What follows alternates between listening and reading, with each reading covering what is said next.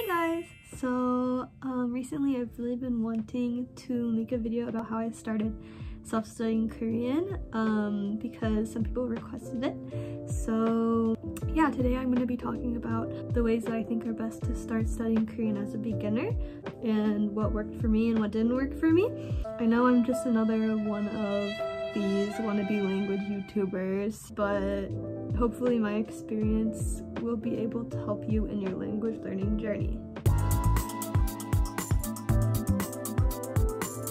For context about me, I've been studying Korean since 2017. It's 2022 now. It kind of hurts.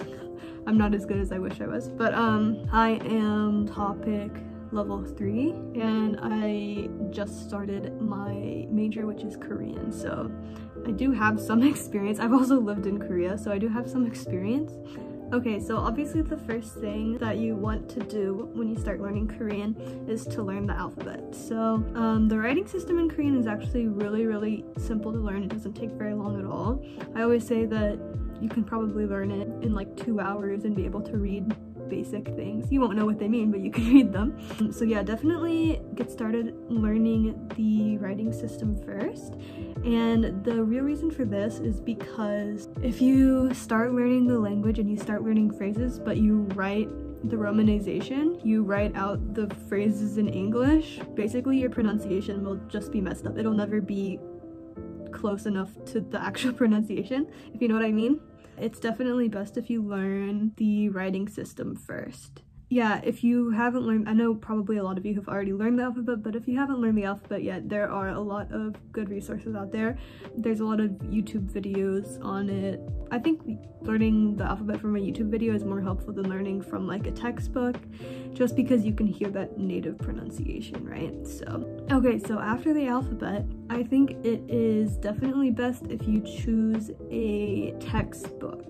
Personally, I chose the Korean from Zero series. I'm not sure why, but it was just one I found on the internet. And yeah, I started from there. In that book, it teaches you, I think it teaches you the alphabet, teaches you how to write, and it starts from the very basics. And there are a couple books in this series, so it goes up to like pre-intermediate maybe. So for me, I just got like totally addicted to going through my textbook every day. It was kind of like filling out like a puzzle or something, you know? I just loved getting through a bunch of pages and thought it was really entertaining. In that way, I think the Korean from Zero textbook is really good. I thought it was really motivating, and like the chapters aren't too long, they're not too complicated, so it felt very rewarding finishing a chapter.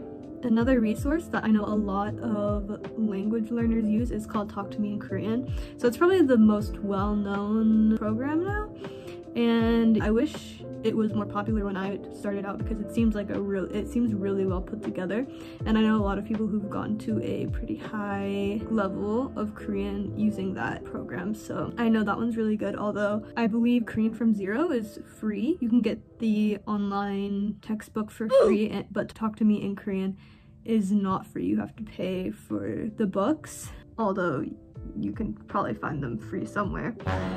It starts from level 1 and I think they go up until level 6 or something like that. So if you start with that series, you can keep continuing on with that series until you're fairly intermediate. So I think that it would be smart to start with Talk to Me in Korean. You could always start with other textbooks. There's obviously a lot of textbooks out there, but I know textbooks like Yonsei, Ihwa, the textbooks that Korean universities have made, I think from what I've heard, they're not as good for self-studying. And then the last resource I'm going to mention is How to Study Korean, which isn't a textbook, it's a website, and I think it's really helpful too.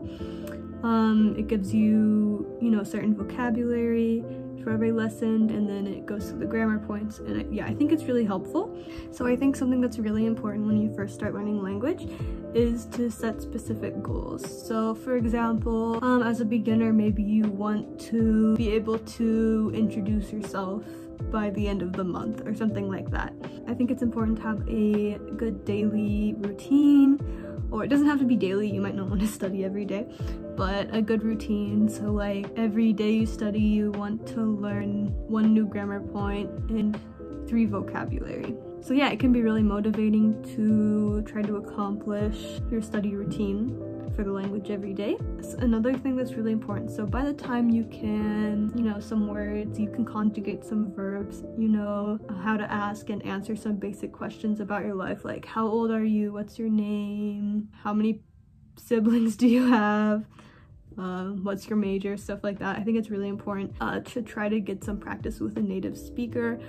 Or if you don't have access to a native speaker, it could always be another learner, obviously, because in doing so, that will be the way that you'll actually be able to speak the language. If you just keep studying on your own every day, you might become good at, you know, understanding some words in a K-drama. But when it comes down to actually speaking, it will be a big learning curve for you. And I experienced that personally because I didn't know any native speakers.